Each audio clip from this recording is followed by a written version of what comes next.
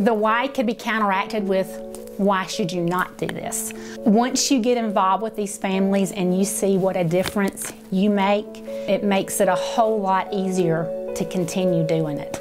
You see these families that you help them go through the grief process, you help them remember their baby, and it's just an amazing how it affects your life. You become more appreciative of things, you become more in tune to being a caring person, just because it takes a lot of compassion and caring to go into the program and do this for a family.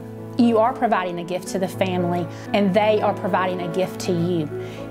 You go into the hospital to serve this family, and you go in with the mission of providing something to them, but they in return provide something to you.